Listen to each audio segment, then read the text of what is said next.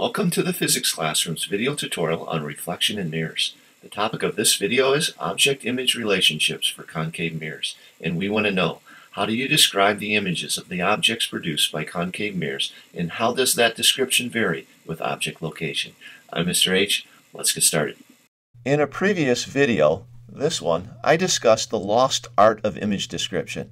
You'll find a link to this video in the description section of this one if you need to review it. Lost, as used here, is mnemonic for helping us remember how to describe the images of objects produced by curved mirrors. The L of lost stands for the location of the image. We describe it relative to major points along the principal axis. For instance, we might describe it as being beyond C, or between the focal point and the mirror, or on the opposite side of the mirror. The O of lost stands for the orientation of the image, whether it's been flipped upside down, in which case we describe it as inverted, or not flipped over, in which case we describe it as upright. The S of lost stands for size, the relative size of the image relative to the object. We would use terms like magnified if the image is larger than the object, or reduced if the image is smaller, or the same size. The T of lost stands for the image type. Image types can be real or they can be virtual. We learned in our ray diagram video that the characteristics of images depend upon where you place the object. We're going to use the lost art of image description now to describe those images for several object locations. In the first situation, the object is located beyond the center of curvature.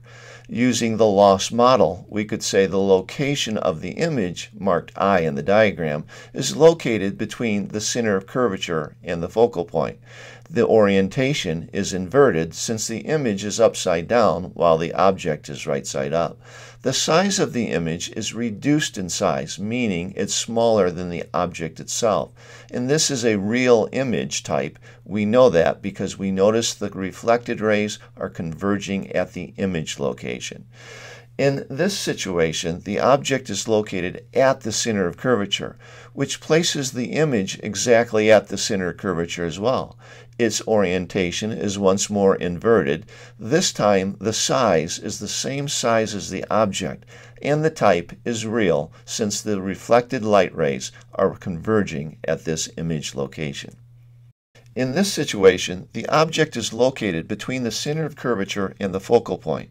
The location of the image is beyond the center of curvature, or past the C point. The orientation, once more, is inverted. The size is magnified, meaning larger than the object itself.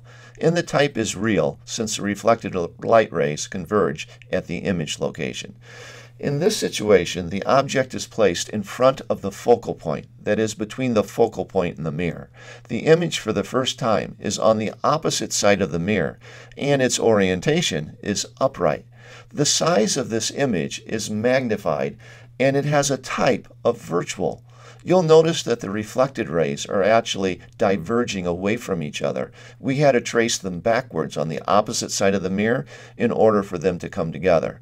That's how you know it's a virtual image. Virtual images are always located behind the mirror. This is an optics bench simulator that can be found on our website. You'll notice that there's two candles here. The larger one, that's above the principal axis that my mouse is on, is the object candle. The other candle is the image, a replica of that object produced by the convergence of those light rays. I'm going to take the object and slowly move it closer and closer to the mirror, and we'll use the lost art of image description to describe the images. As I drag it towards the center of curvature, 2 focal lengths from the mirror, you'll notice that the image is always located between the center of curvature and the focal point. It's always inverted, reduced in size, and real.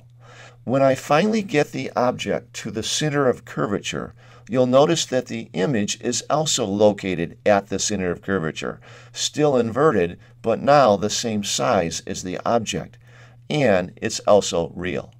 Once the object gets inside of the center of curvature, less than 2 focal lengths from the mirror, we notice that the image is beyond the 2F point, or beyond the center of curvature.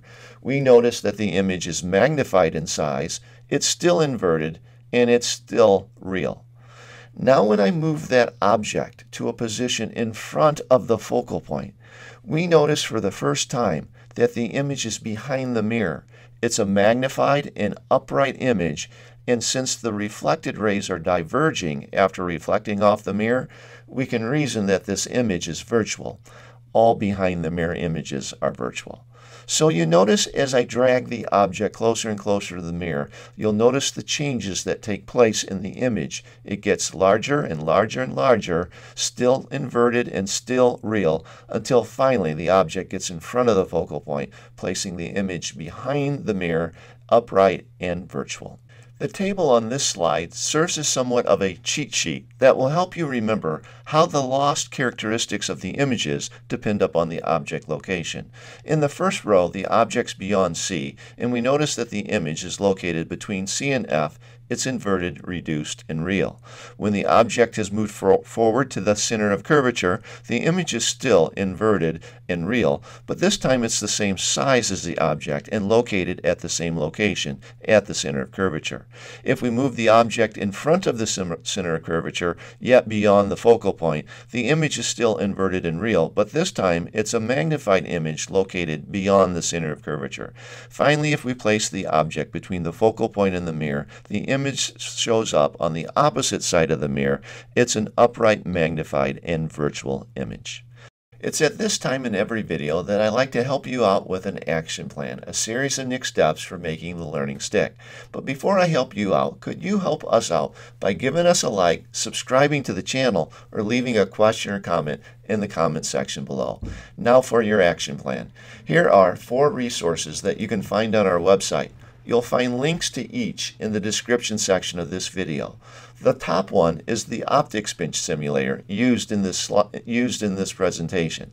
The next 3 are very excellent resources that you can use to practice. Name that image, or a concept builder, or a Minds on Physics mission. Whatever you do, I wish you the best of luck. I'm Mr. H, and thank you for watching.